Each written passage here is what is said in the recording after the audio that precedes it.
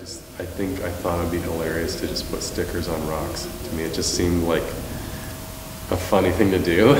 You know, the idea of just putting stickers on rocks. And then in this sense, it's maybe kind of reversed on itself, where to me, putting this plastic sticker on a rock, it kind of is like you have the nature as the rock itself, and then the man-made part becomes a sticker. For me, it's just exciting to be able to work at this scale and show the work in this space. It's like it elevates the work. I'm not about trying to control everything. I like to let things happen, and that's the same. I hope you get that feeling in the images I use, because it's about traveling and seeing new places and exploring. And in some ways, I feel like that parallels making art, because you don't really know where it's going to go.